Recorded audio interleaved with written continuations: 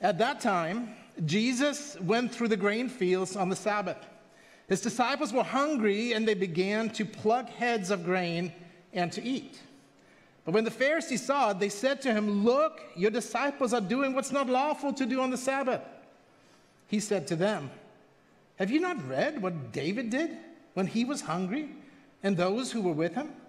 How he entered the house of God and ate the bread of the presence, which was not lawful for him to eat, nor those who were with him, but only for the priests?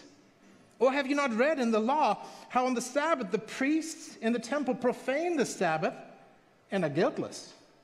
I tell you, something greater than the temple is here.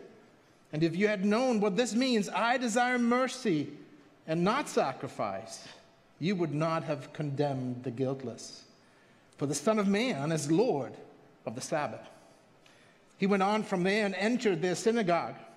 And a man was there with a withered hand, and they asked him, "Is it lawful to heal on the Sabbath?" So that they might accuse him. He said to them, "Which one of you who has a sheep, if it falls into a pit on the Sabbath, will not take hold of it and lift it out? Of how much more value is a man than a sheep?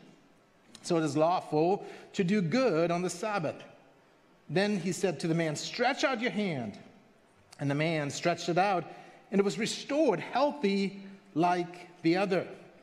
But the Pharisees went out and conspired against him how to destroy him. Pray with me. Father in heaven, I pray for this time. I pray as we hear from your word, would you open our ears and would you touch our hearts? Holy Spirit, I pray, would you help me preach in a way that's helpful and that's accurate? And God, I pray that this would be a meaningful time for us to draw near to you. Pray all this in the name of Jesus. Amen. You guys may be seated. Well, welcome. Welcome to those of you here in the room. Welcome to those who are online. We now are proud possessors of a live stream, which is exciting. We have people traveling, or sometimes they're just, housebound, can't get out. And this week, actually, we're very excited for our friends in the frozen tundra of Siberia. No, just kidding. The frozen tundra of Tennessee getting to join us. They've had crazy temperatures, lots of snow and ice. And so just in an abundance of caution, we have decided to do just a live stream in Tennessee rather than a service. So hi, Tennessee. Hope you're surviving the minus temperatures. Yeah, Linda's waving. I appreciate that.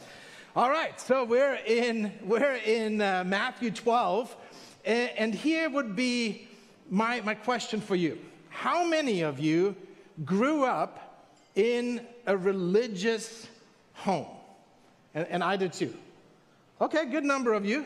Now, how many of you had all kinds of rules that your parents kind of like, this is what we do? Right here, yeah, same. Anyone had rules about Sunday?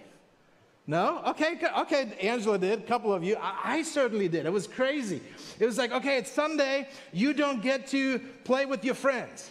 It's like, what? Yeah, no, you're staying. Actually, like we're going to go to church at 10. It's a little Lutheran church at the time.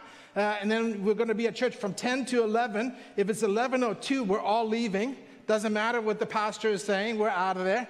And then we're going to have lunch at just 11:30 sharp. We'll be done by 12:15. And then you go into your room until 3 p.m.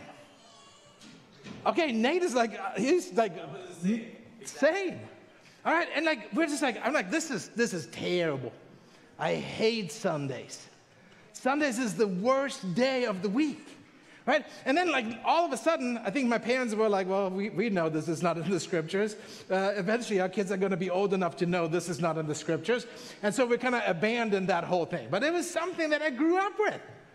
Now, maybe you grew up with rules and you're like, those are not in the Bible. And maybe some of you have never figured this out because you don't read your Bible. All right, so here is your friendly yearly reminder. Read the Bible. We have 3 hopes for you this year, okay? Number 1, get into the Word. And you're like, I'm not even a Christian. No better time than to get into the Word. Get into the Word. If you need a reading plan, if you need a strategy, if you need some help, we'd love to help you. Number 2, get into community. The Christian life was never intended for you to do on your own, okay?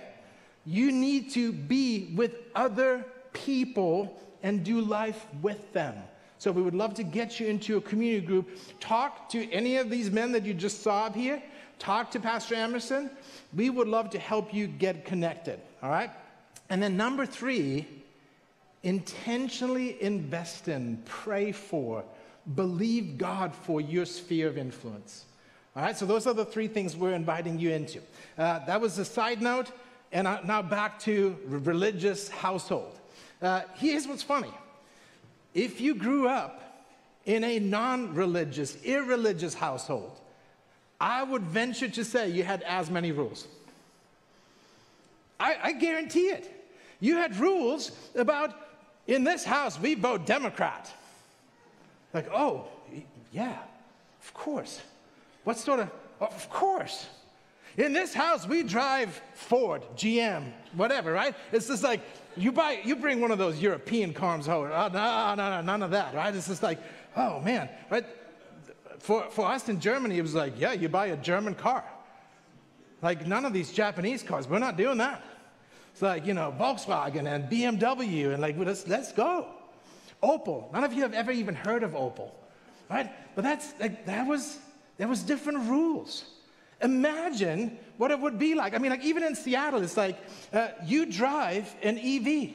You show up with your big SUV, you're in violation of our city code, right? So religious rules, religious, guidelines, commandments, legalistic righteousness is not necessarily something that is just restricted to the religious.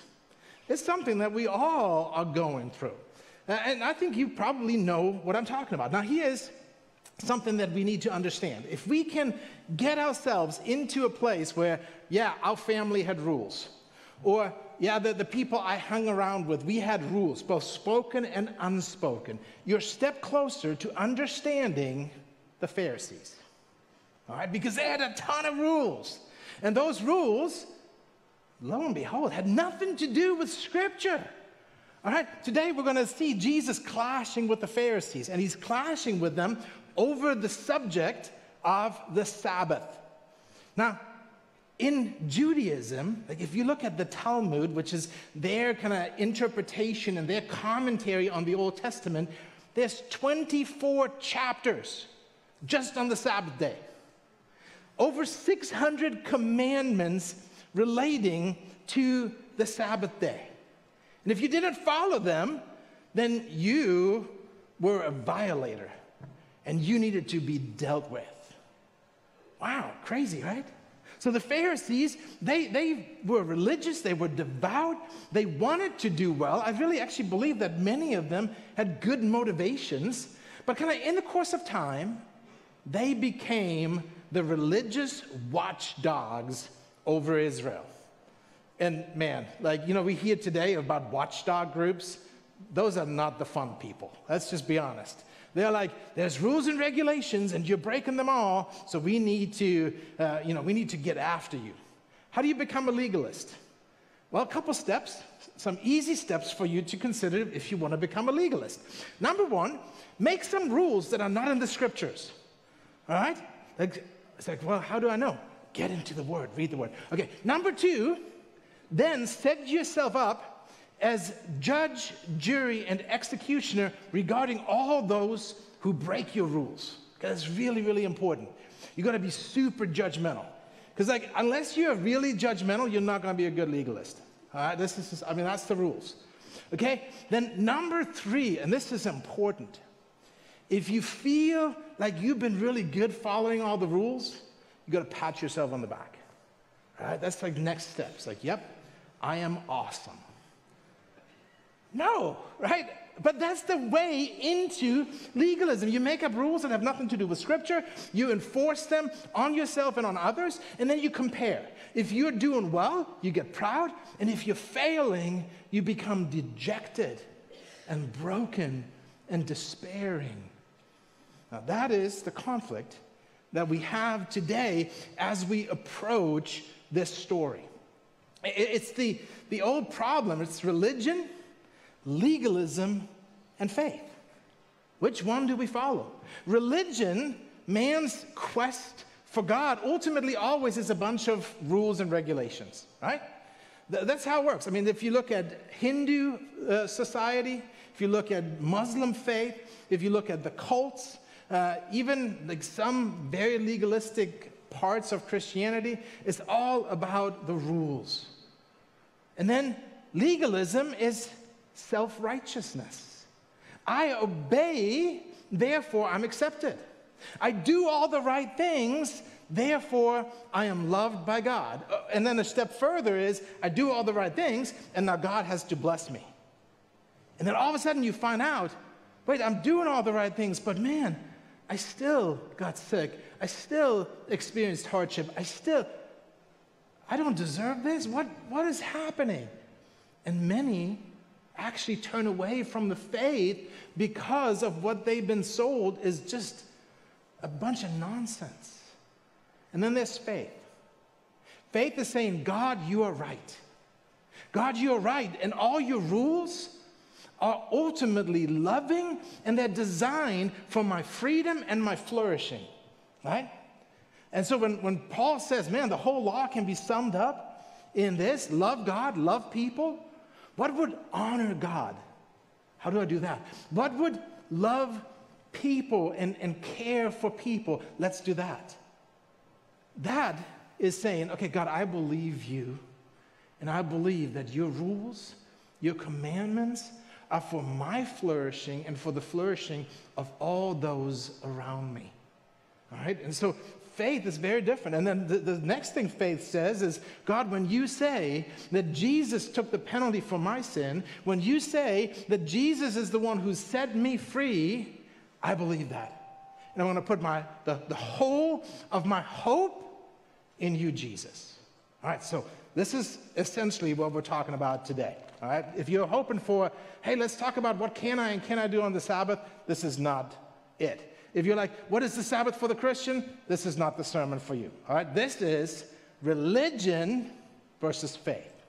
Jesus, the Lord of the Sabbath. Let's go to the first story. We have 3 sections. The first one I've entitled In the Grain Fields, simply because the text says they're in the grain fields. So I wasn't all that clever. It was right there. Here we go. At that time, Jesus went through the grain fields on the Sabbath. His disciples were hungry, and they began to plug heads of grain and to eat. But when the Pharisees saw it, they said to him, look, your disciples are doing what is not lawful to do on the Sabbath. So what do you have? You got the watchdogs. Where'd they come from? Right? Jesus is walking through the grain fields with his disciples. I mean, were they just kind of like popping up? Like, you got the standing grain, and they're just like, aha, I don't know. But all of a sudden, there's the Pharisees. Now, I talked with a couple people in our team. When I was a kid, there were grain fields behind my house, and so we actually did that. We plugged the grain, we kind of like rubbed it to get the outer shell off, and then we just popped it in our mouth as a little snack. And some of you are super grossed out, and then some of you grew up in the country, and you're like, yeah, I've done that. Right? That's what the disciples are doing. It's just like, hey, I'm just going to, oh, look at this, lunch. I mean, it's just like a drive-through, right? Like, it's just like, oh, here we go, lunch on the way. It's perfect. But the Pharisees are like, you are violating the Sabbath commandment. Why? Because when you pick it, you have reaped. And when you rub it, you have threshed. And when you then bring it, like you kind of like get it ready for your mouth, you have prepared a meal. And all that is unacceptable. What? You're like, that's crazy. Yeah. Let me give you some more. If you wear a coat, according to the Talmud, you're good. If you carry your coat, because you got hot, you took it off, and now you're carrying it, you're carrying a burden, Sabbath violation. Really? Yes. Like, if you go 3,000 feet, you have gone to the edge of how far you're allowed to go. But if you were clever, then you put some food at exactly 2,999 feet. You would grab the food, eat the food, that's become your home, and now you can go another 3,000 feet. You're going to just plan ahead. That's all it is. Like if you were in like a town and there were some smaller alleys, you would get some rope, string it from one house to another. You know what you've done? Created a door. You're now in a house and you can go as far as you want. This is brilliant. And there were rules upon rules upon rules that had nothing to do with Scripture. Nothing. Like none whatsoever. See, the disciples, they weren't violating the law of God. Right? The Pharisees are like, they have done what is not lawful. You and me, what do we think of? Oh, Old Testament law. There's probably some obscure law like, don't boil the kid in its mother's milk. There's like something where don't pick the grain in the grain field on the Sabbath. Or maybe you're like, oh, they've stolen from their neighbor, right? Like when I was living over on 17th, our neighbor had raspberries.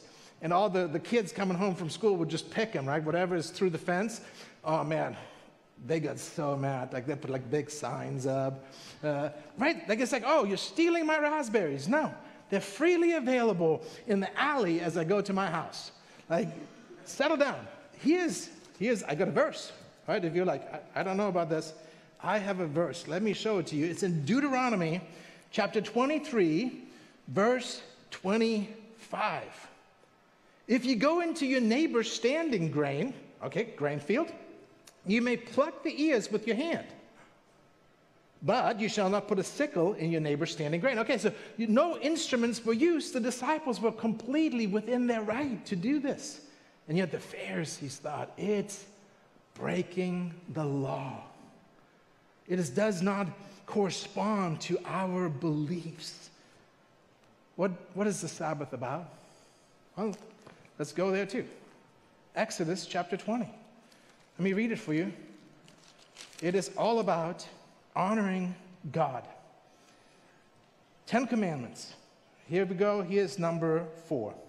Remember the Sabbath day to keep it holy. 6 days you shall labor and do all your work, but the 7th day is a Sabbath to the Lord your God. On it you shall not do any work. You or your son, your daughter, your male servant or your female servant, or your livestock, or the sojourner who is within your gates.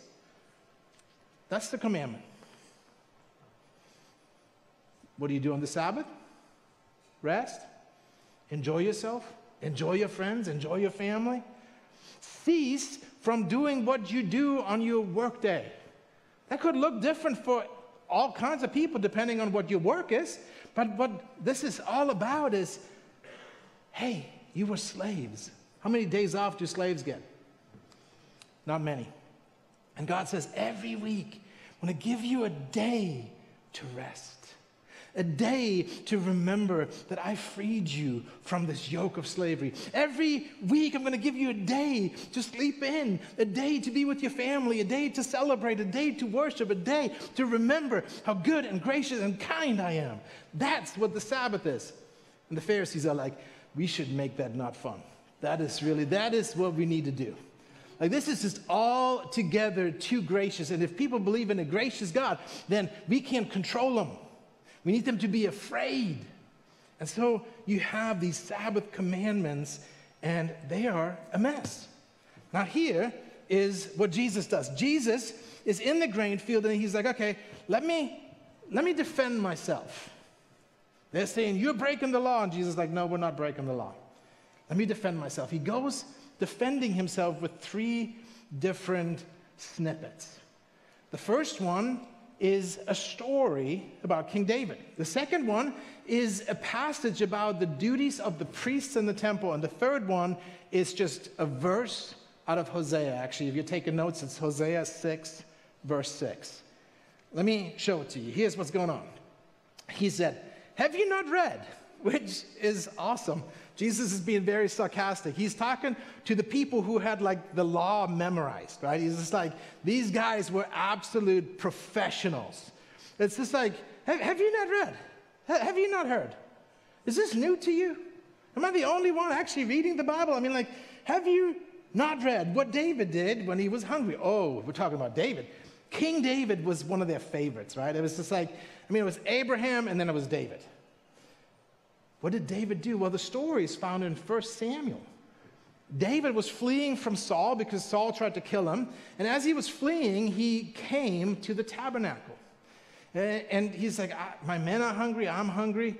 I have nothing to give them. And he went to the priest and he said, do you have any food for us? We're on a mission. We gotta go. We gotta move speedily. Do you have anything for us? And the priest said, like, well, the only thing we got is like the bread of the presence. These were 12 loaves representing the people of Israel, the 12 tribes. And the only people that were allowed to eat it was the priests. Here's King David, and he's like, yeah, that'll do. And he ate it, and all his companions ate it.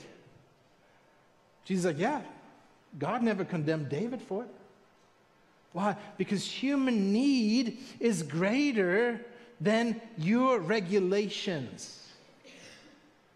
Is it? And we will get there.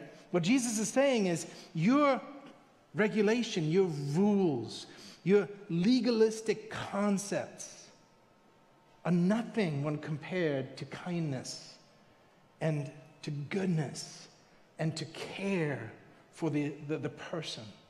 And so Jesus says, hey, have you never read? Now, he entered the house of God and he ate the bread of the presence, which is not lawful for him to eat nor for those who were with him, but only for the priests. David did it. Here am I, doing the same thing. Now he said, or have you not read? Again, he's making fun of them, I think. In the law of how on the Sabbath the priests in the temple profane the Sabbath and yet are guiltless. If you look at the commandments, on the Sabbath, the priests had to prepare double the sacrifices. Not just what was done on a normal day, but it was double. Do you think that's work? Yeah. Getting an animal, slaughtering an animal, just getting it onto, kindling a fire, that was oh man, kindling a fire, that's definitely illegal, right? And they worked and worked and worked to honor the Lord. And despite the fact that they broke all those commandments, they are guiltless. And then he goes to the next one and he says, now, I tell you, something greater than the temple is here. And if you had known what this means, I desire mercy and not sacrifice, you would not have condemned the guiltless. For the Son of Man is the Lord of the Sabbath. Now, what is Jesus saying here? He's using an example from King David. He's using an example from the priests and the temple worship, the cultic ritual. And then he's quoting one of the prophets.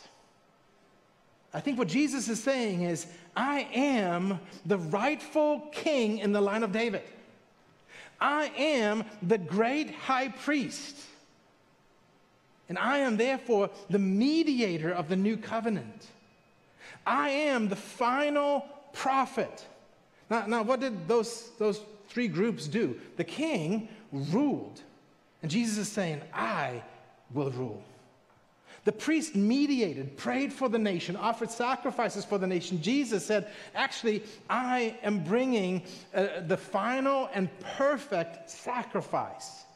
I will mediate in a better way than any of these priests ever could. If you're curious, how does that work? Read Hebrews. And then finally, he said, yes, as the prophets have foretold, one like Moses, a prophet like Moses will be raised up. That's me. What did the prophet do? Declared the word of the Lord. And Jesus says, I am declaring with ultimate finality and authority the grace and the mercy and the love of God.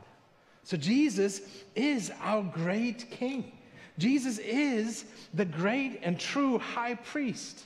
Jesus is the final prophet declaring the word of, he's not just speaking the word of the Lord, he is the word of God. Wow. What does he mean when he says, man, the priests in the temple, they're doing all this, and yet something greater than the temple is here? The temple was a symbol of God with the people, right? There's God's realm and there's our realm. And there's an overlap, right? The scripture talks about that. And so the temple, first it was the tabernacle. I'm actually reading all about like all the details of the tabernacle in my Bible reading plan right now. That seems somewhat redundant, but I'm hanging in there. But so, right, the tabernacle first, and then the temple that Solomon built. It was that place where the presence of God dwelled. It was that place where people came to be with God. And Jesus is saying, I am better than the temple. I am the manifest presence of God among you. And I'm not just in one place, but wherever I go, I bring the presence and the grace and the goodness of God with me. And wherever my people go, my people bring the presence and the goodness and the mercy of God with them. And so Jesus is there. He's like, man, you don't get it. Something greater than the temple is here. And then he goes on and he says, man, I wish that you understood what this means. I desire mercy, not sacrifice. It's not about your legalistic righteousness. It is about you coming to God in faith and God pouring his mercy and love on you richly. Jesus says, I am the Lord of the Sabbath. Man, that's crazy. He's greater than David. All right? He actually, like in one of his interactions with the Pharisees and scribes, he says, so how is it that David calls the Son of Man, the Messiah, his Lord? He is greater than the temple because he is the manifest presence of God. He is greater than the prophets. And he says, I am the Lord of the Sabbath because as God, I not only gave the commandment, but I define it. We saw that in the Beatitudes, if you remember, right? He's always like, this is the commandment. Now let me explain what it means. Let me show to you how to properly apply it. No wonder they wanted to kill him. I mean, like, think about it. He attacked everything that they held dear. Right? It's just like, oh, man, like our commandments, our legalistic righteousness, that is what we are just hanging on to. And Jesus says, man, no. I'm bringing a new word. I'm bringing a new reality. I am bringing the presence of God to you. So Jesus is the Lord of the Sabbath. It's still the Sabbath day, by the way. And here's the next verse. We were in the grain fields, now we're in the synagogue, which, by the way, this is awesome. So Jesus has conflict. What do you do when you have conflict? I don't know. Do you tuck tail and run? Or do you go, we should have more of this? Depends on your personality, I guess. But right, here's what Jesus does. He doesn't run off. No, he is like, oh, like I found a few of you hidden in the grain fields. I wonder how many I can find in the synagogue.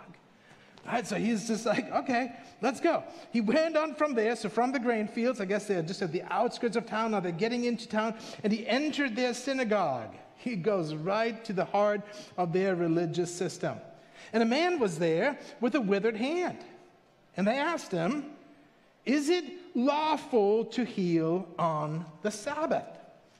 Oh, look at them. It's so precious. They want to know. They're asking Jesus questions. No. Read the next line. So they might accuse him. Oh, okay. See, these people didn't care about the guy with the withered hand. He'd probably been in their synagogue every single week.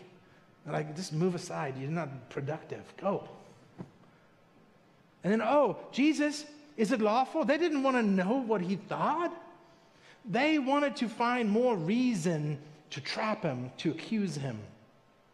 When you come to Jesus, do you come with preconceived notions and ideas so that you can sit in judgment on what you perceive Jesus to be about? That's what these Pharisees did. So they're like, hey, is it lawful? Now again, they had all kinds of rules. On the Sabbath, you could save a life, but you couldn't make someone better. All right, so like you could put a bandage on someone who is bleeding out, but you couldn't put oil on the bandage because the oil, that is medicine, and so we might make you better. That's a fine line to tread. It's like, how do you do that? It's like, oh, I'm going to keep you alive, but I can't make you better. tricky, right? I mean, see, this is how absurd their Sabbath notion was. You got to understand, legalism, then as now, is always ridiculous. All right? My daughter's been in Israel for these last few months. I had the chance to go visit Israel a couple years ago. But it's interesting, the Jews there still, it is very, very law-abiding, right? They have timers for all their lights because you can't turn a light on the Sabbath. And so the light pops on, the light goes off.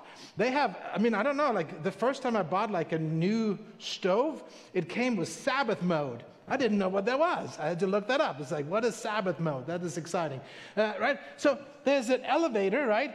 And so the elevator actually stops at every stop in the hotel, right? So like you have a high hotel, 12 stories. It's just like number 1, number 2, number 3. It takes a long time to get anywhere. But that's the Sabbath, right? Because you can't push that to make it go. You can use it, but you can't actually manipulate it. So this is still happening then. They're like, no. You cannot heal. Because this guy clearly, he's been here for weeks, maybe months, maybe years. We don't actually care about this guy. We just know he's been here. He's not dying. Really? There's a man with a withered hand. He's got some disease, maybe an injury. He can't do his profession. He can't use his hand to hold his child. He can't use his hand to carry out his job. And these guys are just concerned about trapping Jesus? Religious people, they're the worst. So they're like, is it lawful? And he said to them, verse 11, which one of you who has a sheep, if it falls into a pit on the Sabbath, will not take hold of it and lift it out? Now, some scholars believe, some commentators believe that actually there was a law, a rule. I couldn't find the rule, so maybe that was on me. But that said that if your sheep falls into a pit, you're allowed to lift it back out. That was apparently not considered burden-bearing like carrying your coat. All right, which, yeah, there you go. So he's like, hey, if you have a sheep, you lift it out. See, clearly these guys had transitioned from where they'd been during the time of the Maccabees. During the time of the Maccabees, when Antiochus attacked, there's a story where they attacked on a Sabbath day. And the Jews, rather than defend themselves and break the Sabbath, 1,000 of them just allowed themselves to be slaughtered rather than violate the Sabbath. So that's kind of like the backstory. These guys clearly have graduated from there. Not only are they not letting themselves be killed, but they're like, man, my sheep might die. This is like an economic hardship. I got to do something about this. So there were rules that they could do that. And Jesus says, man, you do this good deed for sheep. Of how much more value is a man than a sheep? So it is lawful to do good on the Sabbath. He's like, you are misunderstanding what the Sabbath is all about. You're all about cultic, religious observance. I'm telling you, it is not about that. It's about kindness and goodness and care and love. So Jesus goes on and he says this. He's like, man, stretch out your hand. And the man stretched it out and it was restored, healthy like the other. He demonstrates by his power that he actually, in fact, has the right to say all these things. He's like, you want to see that I have the right to define what the Sabbath law should be? Be healed. Wow. But the Pharisees went out and conspired against him how to destroy him. Not if they should destroy him, how they should destroy him. So take note. Apparently, healing on the Sabbath, that's a big no-no. Plotting murder on the Sabbath, quite all right. Come on. That's where we're at. All right? So Jesus now, he has demonstrated his kindness. He has demonstrated his mercy to this man. He brought healing. And so Matthew now says, well, because of this plot against him, This is what Jesus did next. And so Jesus, verse 15, aware of this, withdrew from there. And many followed him, and he healed them all. Man, imagine being a part of that. Wherever Jesus went, he healed them all. The blind, the lame, the broken. Jesus heals. Jesus brings mercy. Jesus brings wholeness. Man, what a joyous time that must have been. Just imagine your friend who's been suffering for as long as you can remember, and they come to Jesus and he heals. The people that you've seen, maybe on the street, maybe like in the village, it's like, oh yeah, that's so-and-so, they can't walk. There they go. Think about it. It's incredible. And so Jesus healed them all, but he ordered them not to make him known. So he's telling them, don't spread my fame around. I want to be able to continue doing my ministry. And this was to fulfill what was spoken by the prophet Isaiah. Behold my servant, whom I have chosen, my beloved, with whom my soul is well pleased. Echoes of Jesus' baptism, right? My beloved Son, with whom I am well pleased. I will put my spirit upon him, and he will proclaim justice to the Gentiles. He will not quarrel or cry aloud, nor will anyone hear his voice in the streets.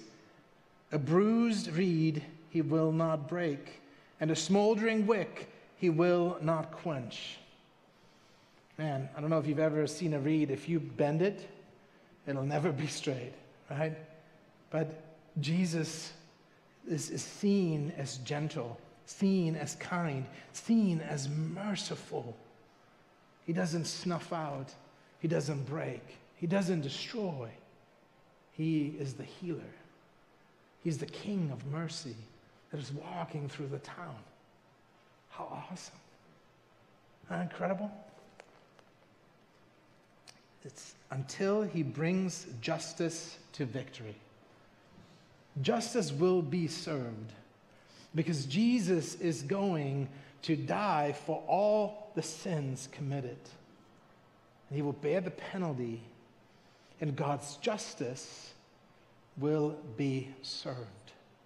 And God's love will still triumph. Right? At the cross, the justice of God and the love of God, they meet. And they meet for us who come to Jesus and ask Jesus to forgive us our sins and to cleanse us from all unrighteousness. He says, in his name, the Gentiles will hope.